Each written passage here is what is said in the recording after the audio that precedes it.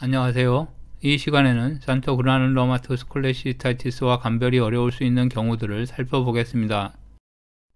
GB 캔서와 산토그라눌로마토스 콜레시스타이티스의 감별 진단은 거의 불가능한 경우가 자주 있습니다.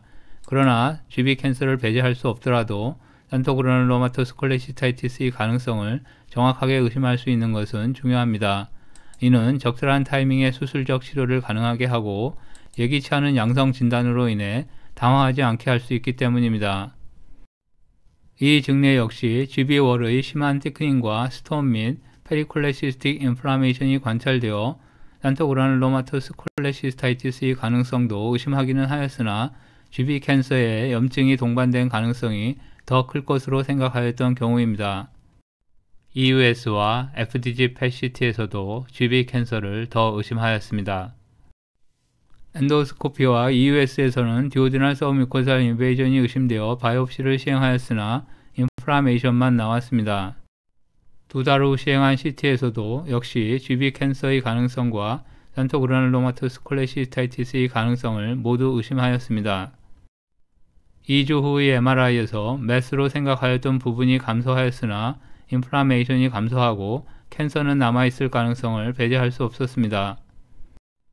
3주 후의 CT에서도 GB 매스와 인플라메이션이 감소한 것으로 보였으나 역시 캔서와 산토그라눌로마토스 콜레시스타이티스의 감별은 어려웠습니다.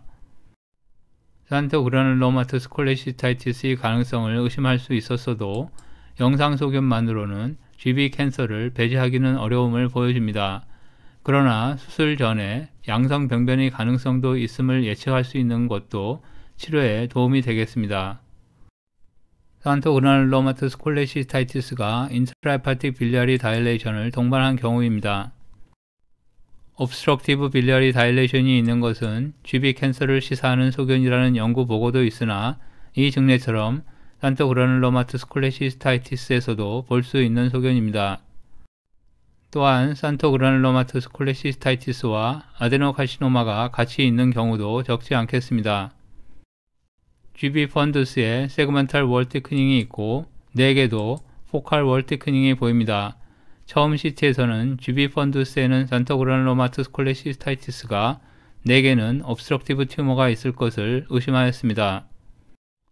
펀두스 부분의 월 thickening은 인핸스먼트가 약한 편이고 넥의 소프트 티슈 리전은 비교적 강한 조형 증강을 보입니다. MRI에서는 GB 펀두스의 병변은 산토그라눌로마토스 콜레시스타이티스로 생각하였으나 넥의 병변은 뚜렷하지 않았습니다. PET-CT에서는 GB 펀두스 부위는 핫 업테이크를 보였으나 넥에는 업노멀 업테이크가 보이지 않았습니다. 병리 검사에서 GB 넥에는 아데노CA가 진단되었고 이 병변과 분리되어 펀두스에는 산토그라눌로마토스 콜레시스타이티스가 진단되었습니다. GB 넥에 캔서가 자라면서 옵스트럭션을 일으켜 펀두스에 있던 아데노마요마토시스가 산토그라눌로마토스 콜레시스타이티스로 진행하였을 가능성이 있겠습니다. GB 캔서가 의심되어 트랜스퍼된 다른 환자입니다. MRCP에서 GB 넥에 시그널 디펙트가 보이고 엑시얼 T280 이미지에서 GB 펀두스의 페리콜레시스틱 에어리아에 시스틱 리전이 보입니다. T280 이미지에서 IHD 다일레이션과 GB 넥 및 시스틱 덕트의 매스, 페리콜레시스틱 리전이 보입니다. 다이내믹 MRI에서도 GB 넥의 매스와 페리콜레시스틱 리전이 보입니다. GB 넥에 캔서가 있고 GB 펀두스에는 리버 베드로 튜머가 인베이전 하였거나 앱세스가 형성된 것을 의심하였습니다.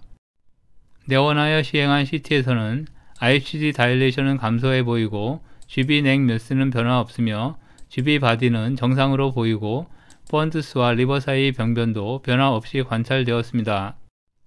병리 조직에서 GB 넥에는 아데노카시노마가 진단되었고 펀두스에는 산토그라눌로마토스 콜레시스타이티스가 진단되었습니다.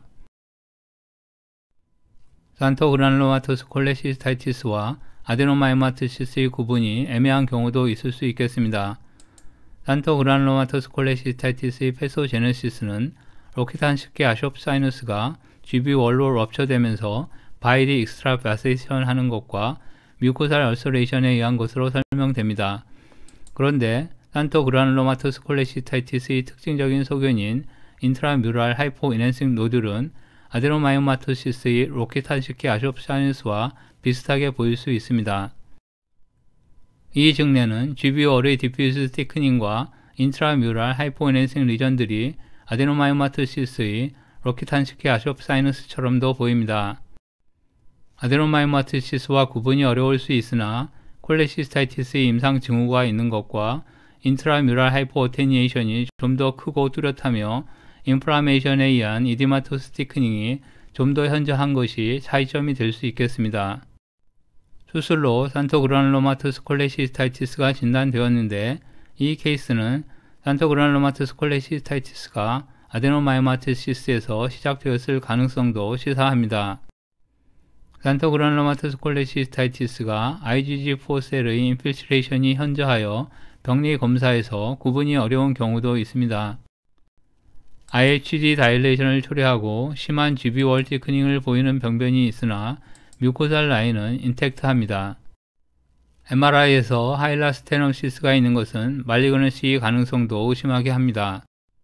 그러나 골스톤을 동반한 비교적 유니폼 월 티크닝의 병변이어서 인플라메토리 리전을 의심하고 산토그라눌로마토스 콜레시스타이티스의 가능성이 높을 것으로 보고하였습니다.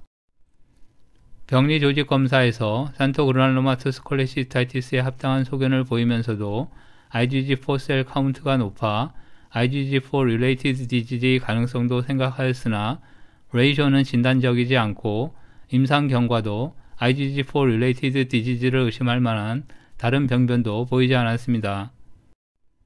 산토그라눌로마토스 콜레시스타이티스는 acute 콜레시스타이티스의 여러가지 콤플리케이션 중에서 갱그리누스 콜레시스타이티스나 퍼포레이션에 의한 페리콜레시스틱 앱세스와도 혼동될 수 있겠습니다.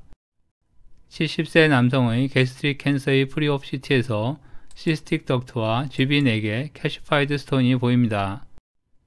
6개월 후 CT에서 시스틱 덕트 스톤은 그대로인데 4개 있던 스톤은 펀드스로 옮겨가 있고 GB 디스텐션과 월 티크닝이 새로 관찰됩니다.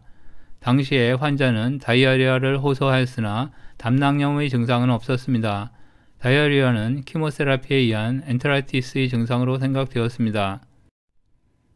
한 달 후의 CT에서 시스틱 덕트의 스톤이 남아있고 GB 월 티크닝과 mucosal 디누데이션 및 인트라뮤랄 시스트가 보여 산토그라눌로마토스 콜레시스타이티스 또는 갱그리누스 콜레시스타이티스를 의심하였습니다.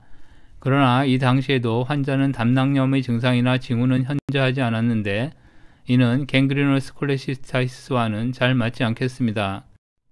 일주 후에 시행한 초음파 검사에서도 갱그리누스 콜레시스타이티스가 남아있을 가능성을 의심하였습니다. 초음파에서 머피 사인은 없었다고 합니다. 수술 후 병리 진단은 산토그라눌로마토스 콜레시스타이티스로 보고되었습니다. 갱그리누스 콜레시스타이티스는 acute 콜레시스타이티스의 약 20%까지에서 발견되는 가장 흔한 합병증입니다. acute 콜레시스타이티스 증상과 함께 sepsis-like 피처가 있을 때 진단할 수 있습니다. 영상 소견으로는 short axis diameter가 4cm 이상의 severe distension이나 wall striation, GB월이 보이지 않거나 조형 증강이 되지 않고 끊겨 보이는 소견 등이 진단에 유용할 수 있습니다. 갱그리누스 콜레시스타이티스로 진단된 환자의 CT입니다. GB 디스텐션이 심하고 월 티크닝은 심하지 않으나 월 인핸스먼트가 감소하여 잘 보이지 않는 부분이 있습니다. MRI에서도 GB 디스텐션이 심하고 월 스트레이션 또는 멤브레인이 보이고 뮤랄 네크로시스가 의심됩니다. 이 증례와 같이 perforated acute cholecystitis로 인해 페리콜레시스틱 앱세스가 있는 것도 감별 대상이 되겠습니다. 산토그라눌로마토스 콜레시스타이티스와는 달리 GB 월 티크닝은 현저하지 않고 페리콜레시스틱 퍼퓨전 얼터레이션은 더욱 뚜렷합니다. 영상적으로는 산토그라눌로마토스 콜레시스타이티스를 시사하는 소견들이 없이 단순한 크로닉 콜레시스타이티스의 소견만을 보여도 병리적으로는 산토그라눌로마토스 콜레시스타이티스로 진단되는 경우도 적지 않습니다. 이 케이스는 골스톤과 함께 마일드한 디퓨즈 월 티크닝과 뮤랄 칼시피케이션을 보여 크로닉 콜레시스타이티스로 생각하였으나 병리 진단은 산토그라눌로마토스 콜레시스타이티스로 나온 경우입니다.